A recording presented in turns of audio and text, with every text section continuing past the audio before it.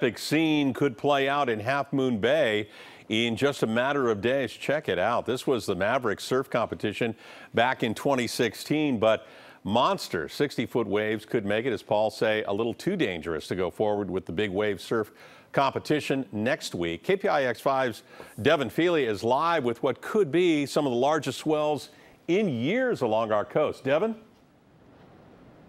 Yeah, we didn't get the big waves just yet. We have had a cold, drizzling rain for much of the afternoon, but a lot of people still came out to get a little preview of what Mother Nature had to offer. At Mavericks, the weather was windy and the ocean angry. This is choppy. This is what I would call real choppy. The waves aren't breaking right. They're not rolling in. In other words, it's not good surf, which is likely why we found more pelicans riding waves this afternoon than surfers. What the surfers are going to want is for the wind to die down, but for the storms that are coming in to push a bigger swell. Even from Skydrone 5, we found no sign of the monster waves for which Mavericks is known. Organizers of the annual surf competition say big waves are expected Sunday into next week.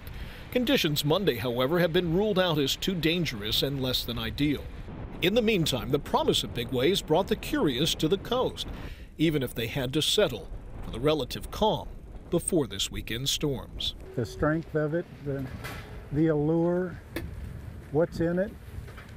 I was up on the cliffs the other day and I looked down and saw a big shark swimming right along the edge of the coast, right along the rocks. What a thrill that was.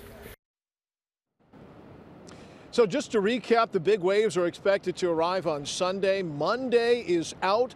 The conditions too dangerous for Mavericks to start on that day, but they will be looking towards days later in the week. Ken? All right, yeah, Devin, those monster waves expected where the competition is held, and that's actually about 2 miles offshore. Sometimes hard for people to see that far out, even if they're standing on the coast.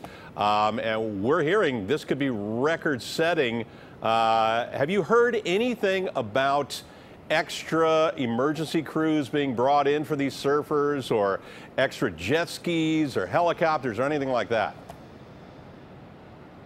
Yeah, this is a competition that is always dancing on the razor's edge between what is daring and what is just really just downright dangerous. I have not heard about any plans for extra precautions this year, but you know, they say that they like to have about 48 to 72 hours before to make that call. So they're looking to make that call really in the next couple of days if the conditions are going to be right. That allows them to get those emergency crews in place and the surfers in place as well. Well, yeah, it'll make for some amazing natural conditions. All right, Devin Fehely along the San Mateo County coast. Thanks, Devin.